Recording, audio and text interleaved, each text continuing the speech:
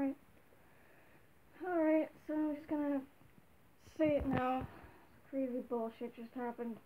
Honestly, I don't even know what I did, or if it even was me.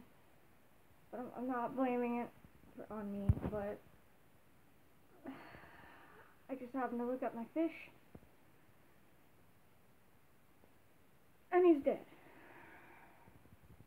I don't know when. I actually don't know how. I don't know if it was me or not, but I noticed it wasn't moving,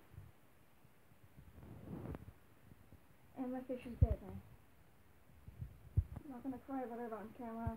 Just thought I'd get my thoughts out there and tell you guys, because you know I've done a couple videos on my fish. Like, this is, I know I'm not gonna get another fish because that'll just be too much for me, but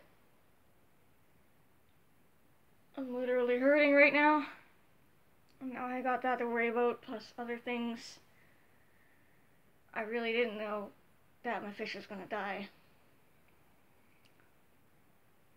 I'm not pissed off. I'm just really sad.